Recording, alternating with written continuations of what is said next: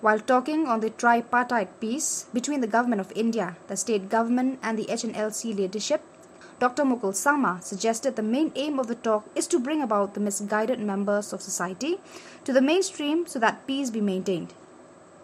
But at no cost should heinous crimes be waved off, rather they should be investigated and responsibility be fixed. Different. Now, even when we embarked upon this whole exercise, the comprehensive multi-pronged approach that was adopted by the then government, the intent was to restore peace which can be sustained. And therefore, we have been abundantly clear in ensuring that, okay, all those crimes committed as per records which were available with the law enforcing agencies, if there is any heinous crime committed by any of the members of the organization, then we will not have any kind of so-called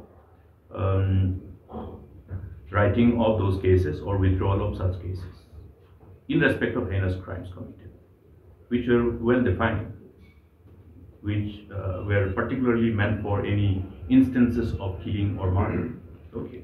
The rest we decided the government will withdraw to ensure that, okay, the honest intent of all the members who belong to these different organizations, including banned and proscribed organizations, are able to really assimilate themselves with the national mainstream and be a capable, competent contributor for the overall growth and prosperity of the community and the state and the nation as a whole. So that was how we looked at things.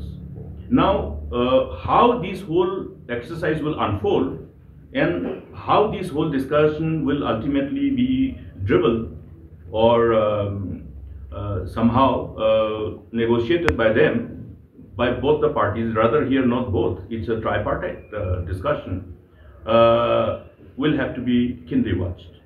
Because the ultimate intention must be to ensure that there is a peace restored, but which is sustained.